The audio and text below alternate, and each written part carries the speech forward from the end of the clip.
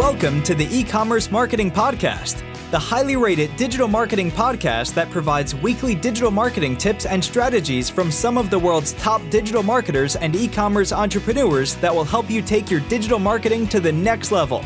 Sit back and enjoy this power-packed episode hosted by Arlen Robinson, who is an e-commerce entrepreneur and digital marketing expert with over 20 years of experience. Hey, e-commerce marketing podcast listener. Are you looking to increase traffic and sales to your website? You can do this by launching your own affiliate program. Just visit getosi.com and sign up for a free trial today. That's getosi.com. Now get ready to hear from your e-commerce marketing expert of the week as they drill down to give you details on marketing strategies that can help grow your business.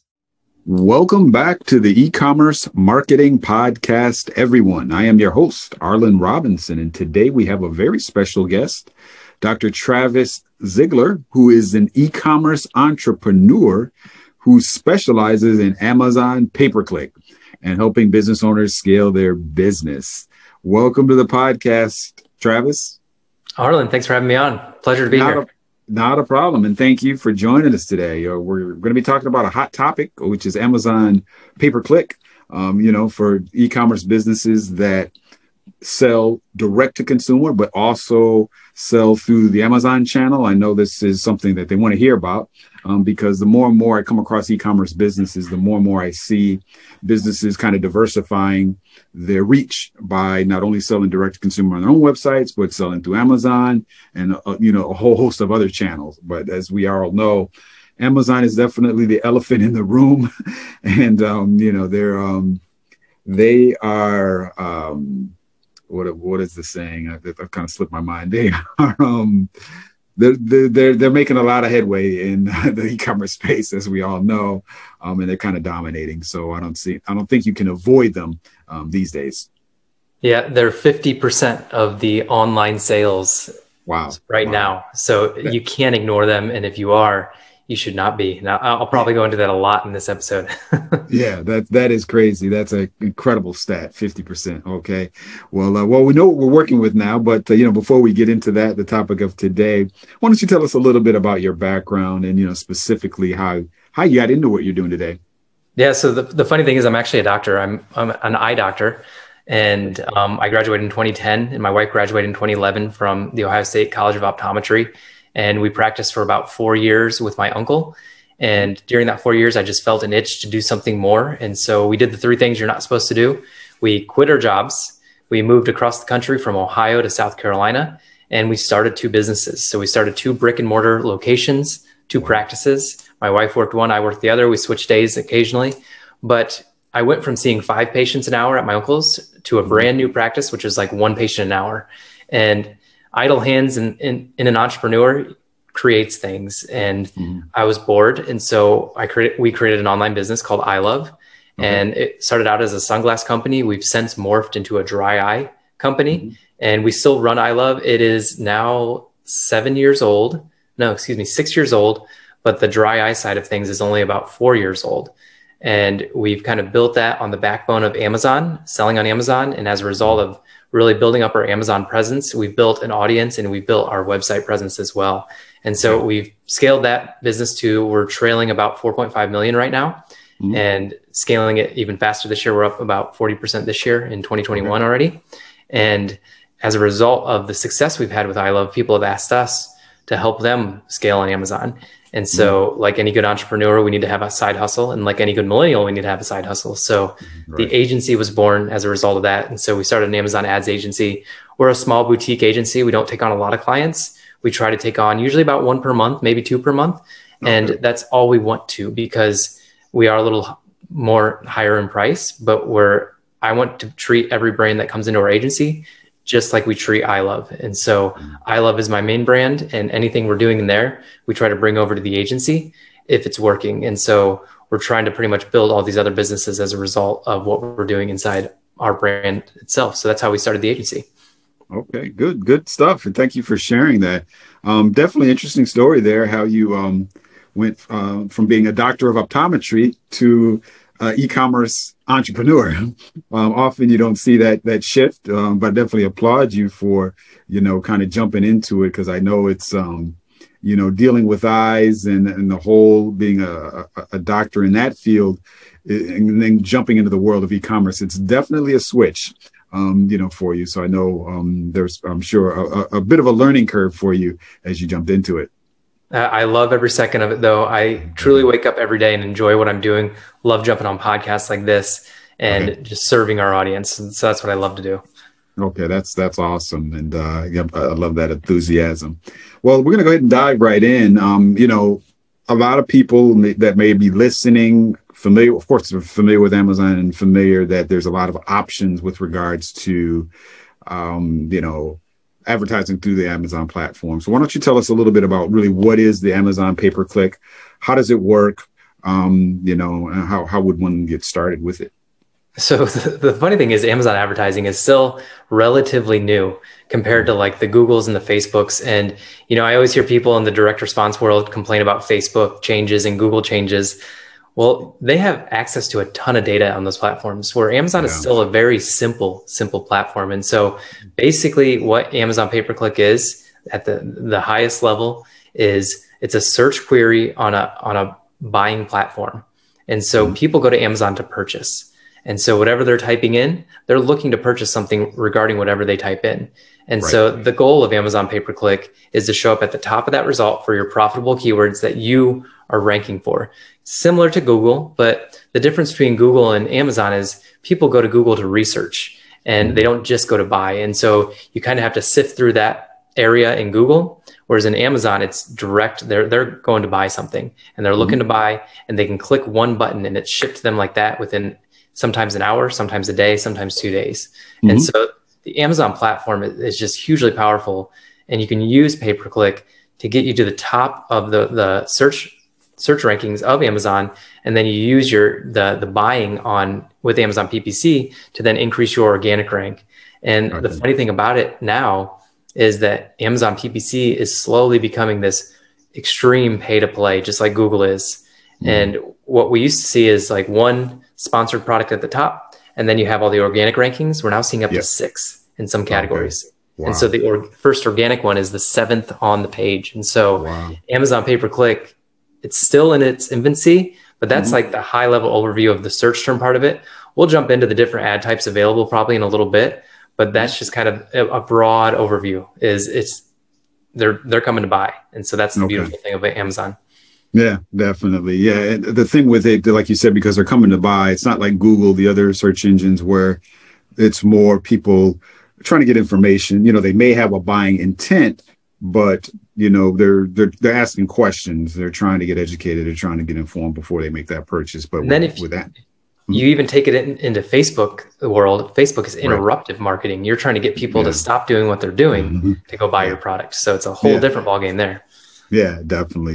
Yeah, with that, the Amazon, like you said, it's people that are there to buy. You're not on Amazon of course, there's a fair amount of research involved, of course, when you're looking on Amazon, when you're trying to make a buying decision, but you're really just looking at different products. You're trying to find out what is going to be the best product for you. So that's, I think, pretty much the extent of the research.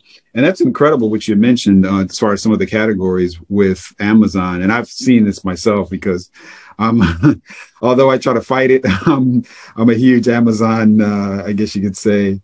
My brother he coined the term because of Jeff Bezos. He calls me a Bezosian because I like that. I think that's it. Yeah, Bezosian. I think he called it.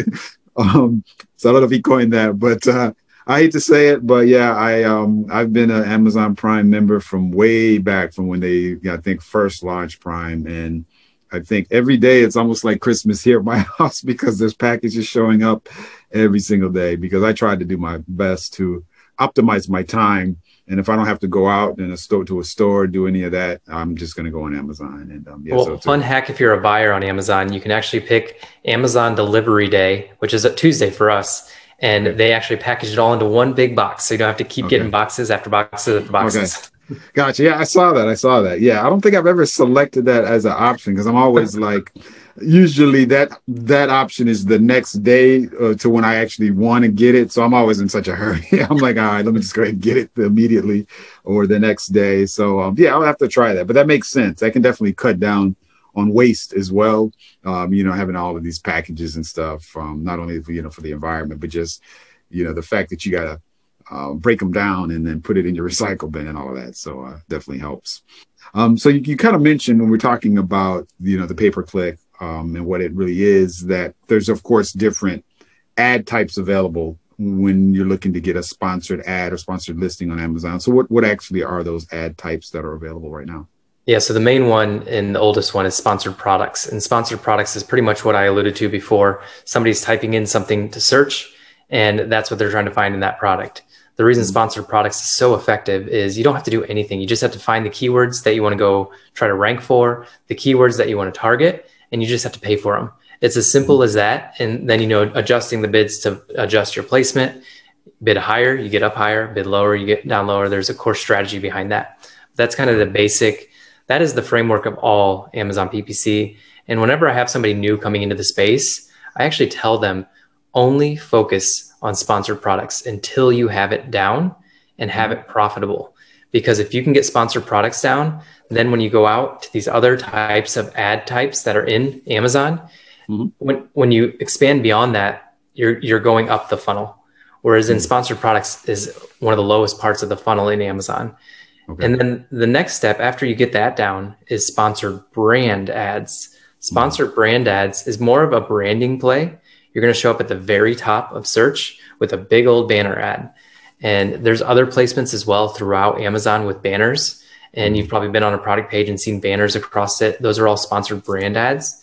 Right. And those are highly effective because they're big and they take up a lot of real estate, but they're more expensive and they get a lot more clicks. And so I don't like my people that are just beginning with Amazon PPC to go to those until they've mastered that sponsored products first. So we have sponsored products, pretty low in the funnel. Sponsored brands, we're moving up in the funnel. And then we have sponsored display, which is kind of the top of the funnel, but it's also at the bottom. And I'll kind of go through that a little bit. Sponsored display is just like Google display advertising.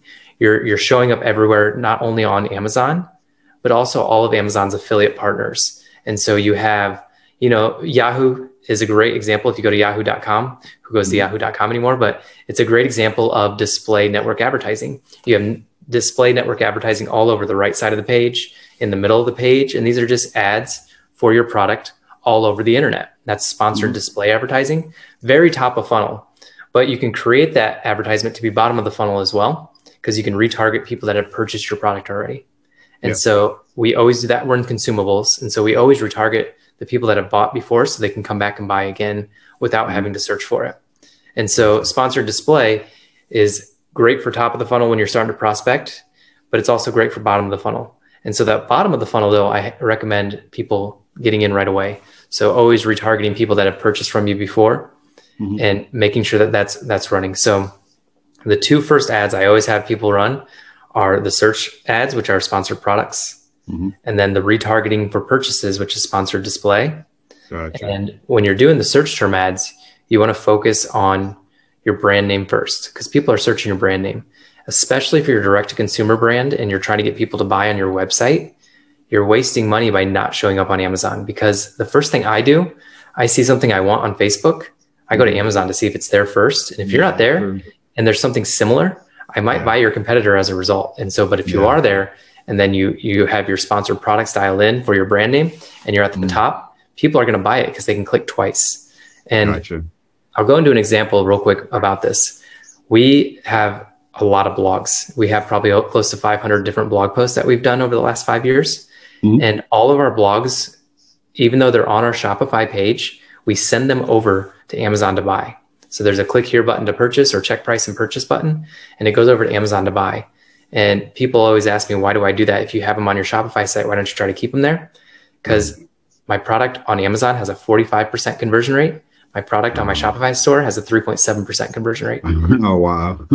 And so I want to get them to buy on Amazon. And so that's the importance of Amazon, though. So if I'm browsing Facebook, I see your ad, I go over to Amazon to buy, and you are there, 2 clicks, and I've purchased it. Whereas if I try to buy on your Shopify store, Shopify is starting to make it easier with Shopify Pay and everything, and Apple Pay and Google Pay, but it's still not 2 clicks. It's still like 5 clicks, and people love simplicity. So those are the 3 basic Amazon ad types. Now there are even more beyond that. Amazon is just starting to open up, called Amazon DSP, Demand Side Platform, and Amazon Attribution. I'm not going to go into those as much because those are more advanced, and I don't recommend those to my clients until we have these first 3: sponsored products, sponsored brands, and sponsored display kind of dialed in first. Does that all make sense? Gotcha. Yeah, it definitely does. And I didn't really even realize myself that there were so many different ad options. I'm familiar with the Amazon, the products, the sponsored products. I see that all the time when I'm searching for things and I'm looking to buy things. But I didn't really realize about the brand. And, it makes sense that they have that, and that's good for the retargeting and getting people to come back, to your brand's products. One thing that definitely stuck out to me, I want to kind of circle back on, is what you said about seeing a product on Facebook or another platform. Obviously, you could buy that product directly from that particular consumer. But like you said, most of the time, people are like you. They see that product, they're going to go straight to Amazon because they know it's super easy. For one, Amazon has their credit card. For 2, most people these days have a Prime account, so they know that the shipping is not going to be too much of an issue. They can get it quickly. And then I think for 3, one thing that I'm always looking at is just the ease of returns. They know it's super easy to get stuff returned, even if the product is used. Amazon makes it really easy. They'll even do, the UPS pickup for you. You don't even have to leave your house. They'll come pick up the product and you can get it sent back to you. And those are the things that I'm keeping in mind myself. And I know people are as well. So if they see that product, it's, even though they could just go click on that, purchase it directly from your site, they're gonna check Amazon. And then also to check the pricing as well, because sometimes it can be a little bit more competitive on Amazon. Yeah. And then one additional thing is my credit cards that are on file on Amazon, they're connected to my rewards. So I can use my reward points on Amazon and not even have to pay a cent for it. And so because we have a credit card that pays for all our advertising, and we spend about $90,000 a month on advertising. And so we get lots of rewards. And so we get to use that on Amazon. So it's a good way to also connect that. And you can't do that on Shopify. Well, now you can, but you used to not be able to on Shopify and other people's websites. Gotcha. Yeah, that makes sense as well. Yeah, now I'm familiar with the rewards tied into your credit cards. The same thing with my credit card now. I can see my rewards that are tied to the credit card that I have on Amazon. So I'm constantly seeing that. I can say when I want to use it. It just makes it super easy. So that is also a kind of a win-win for Amazon. Now, when we're thinking about pay-per-click listings, no matter what platform, the bottom line is, and you mentioned it earlier, the bottom line is you want to be listed as high as possible to get maximum visibility and maximum sales, or maximum potential sales. So what are some strategies for actually increasing your ad visibility? Yeah, the easiest one, increase your bid. That's one of the easiest things that you can do, is increase that bid. And Amazon has a lot of options that you can do. And they have what's called up-down bidding and down-only bidding and bid adjustment percentages. And what you can do inside your actual Amazon campaign is you can adjust the bid to go up when they think a sale is more likely to occur. And you can go up 900%. So it's not a small adjustment. You can go up. So if you're bidding $1 and you put your bid adjustment to 900%, it will go up to $9 if they think that that customer is going to make a sale if they put you at the top spot. And so they have some smart bidding technologies in there. It's not perfect. It's not great yet, but it works. And so top of search placement, so top of search of the search rankings, you can adjust for that. And that is incredibly effective. There's different bidding strategies. I use down only. So I tell Amazon that they can't adjust it. I give them parameters to go around, and down only seems to be the best. Up and down tends to be very dramatic, and it spends a lot of money. And so Amazon will also drop your bid if it doesn't think that user is going to convert into a sale. So they've actually started categorizing their shoppers into buyers, clickers, and just browsers, just like Facebook does the same thing. Facebook has scrollers, engagers, and buyers. And so when you're picking the specific objective in Facebook ads, it's going to target the different people. So if you want engagement, they're going to focus on those engagers, or engagers, if that's even a word. If you want buyers, they're going to focus on those buyers by showing that ad to them.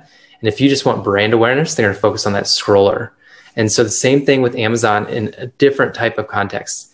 They have, the buyers, the non-buyers, and the browsers. So I don't know if that's official. I've never heard anything about that, but that's kind of the dynamic of how they're showing their bids. But, increasing price is number one, but there's an effective ad called a product targeting ad. And this is inside sponsored products, the main one that we tell people to focus on. And you can actually bid to show up on your competitor's page. And I think this is one of the most effective ads that you can do. So what we do inside of our clients' accounts, inside our accounts is, let's say for one of we sell eyelid wipes. So wipes that you use on your eyelid. And what we do is for eyelid wipes, we're ranked, I think, number 3 and number 7 for our 2 eyelid wipes. It's a heavily competitive category. We're fighting pharmaceutical companies. But what we do is, we know we can't outbid them because they're pharmaceutical companies, but we can outplay them. And how we do that is, all the top 10 results on the first page, we're on every single one of their pages, and we're on it multiple times. And the reason that's so important is because when somebody's searching eyelid wipes and they click on that first, second, or third listing, which isn't us, and it's because these companies, again, have been around for 20 years. So they've got some brand presence. They see our product on their page over and over and over. So when they go back to the search results, they see our product again. And so it's that, that old adage of, the customer sees you 7 times and then they'll buy. And so we're showing up everywhere that this customer that's looking for eyelid wipes is. And eventually they just kind of subconsciously pick our brand because they've seen us over and over and over again, even though we're one of the highest price in that top 10. I think the top 2 price products are ours.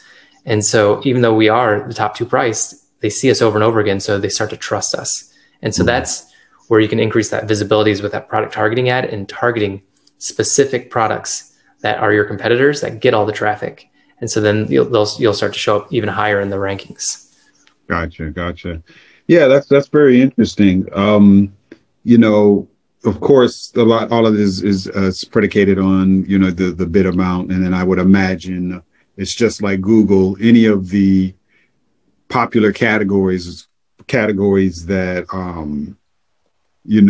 are popular maybe at a certain time. Maybe let's say the seasonal category maybe is popular for, let's say, during the winter holidays when people are buying, let's say, Christmas accessories and that type of thing. I would imagine it's just like Google at those times. The pay-per-click amount is just going to just kind of go up and up. Whereas other times it will go lower. Is that just all driven by the bid amounts of all of the, the different businesses that are kind of contributing in it?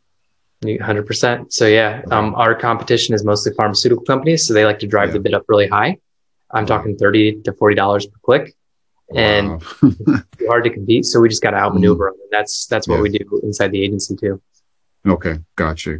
Yeah. That's, I don't see how you can compete with $40 to $50 a click. Yeah. You got to have deep pockets to be able to sustain that. Our lifetime value is there. We could do it. It's just, you have to have the cash to be able to do it.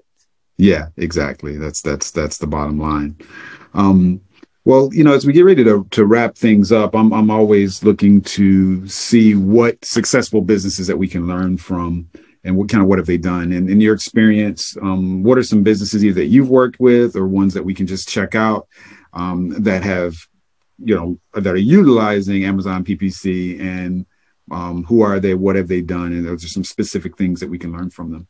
So I'd highly recommend just searching my brand name. Please don't click on any of my sponsored products, because then that costs me less you're going to buy. But Hydrate is the name of my brand. So it's Heye, like an eyeball, Hydrate. And so instead of the Y, it's EYE. Get it? It's like a pun on words. So Hydrate. Search that brand name and you'll see how we kind of take over all that space. And like I said before, eyelid wipes, and you can see my brand called Mediviz.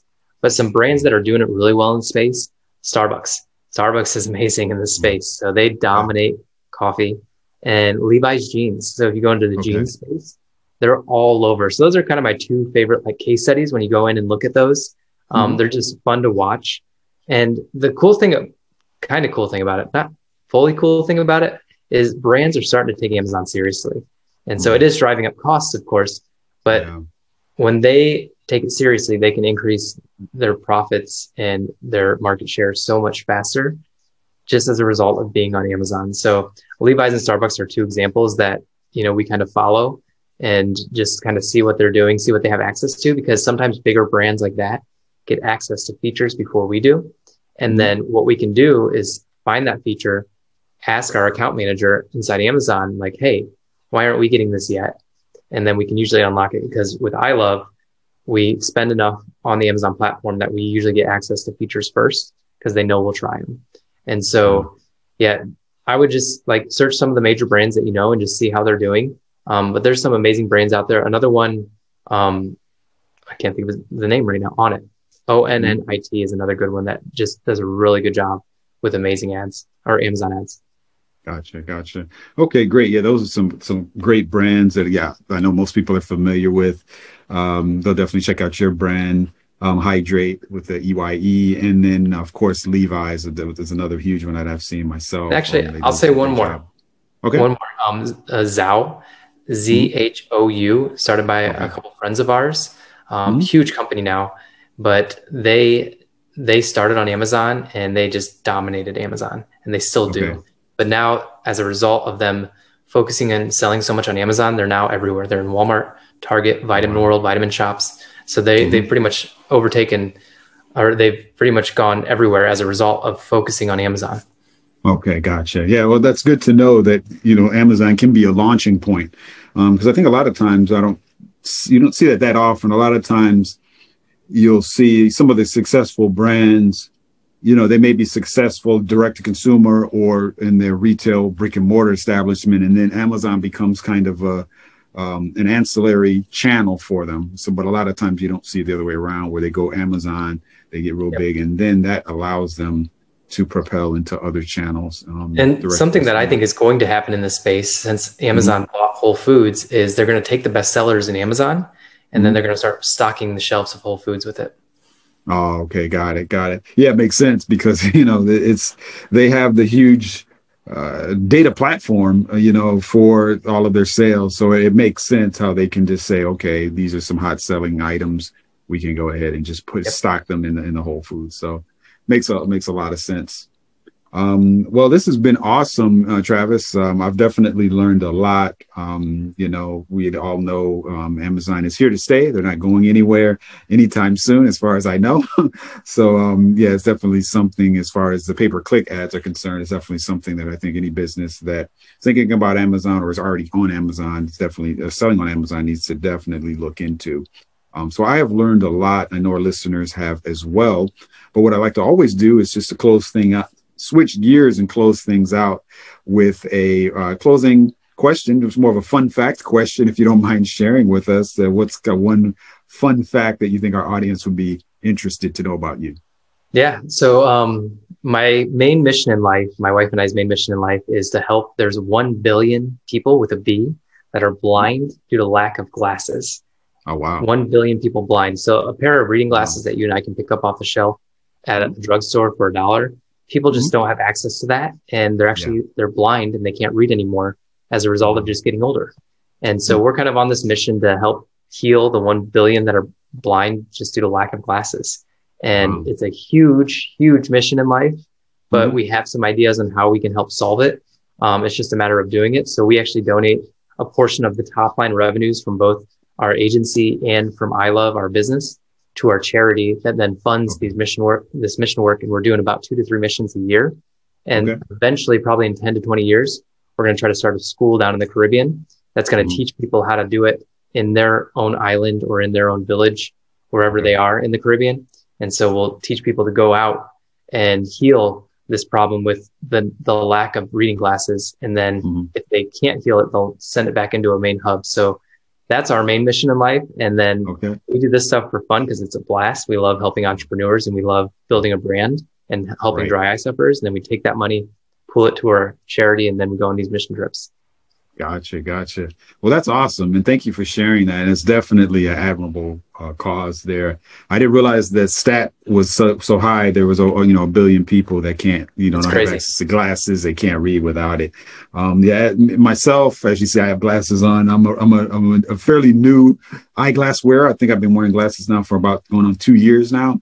And I definitely see if I didn't have these glasses on, it would be very difficult for me to read anything. I would be squinting and I probably have headaches every day. So I definitely see the value in having proper reading glasses. And that's a normal part of turning in your 40s, going through your 40s and then through your 50s. But if you don't have access to those reading glasses, you're done. You can't read. Yeah, you're right. And that's that affects a lot of people. Yeah, if you can't read.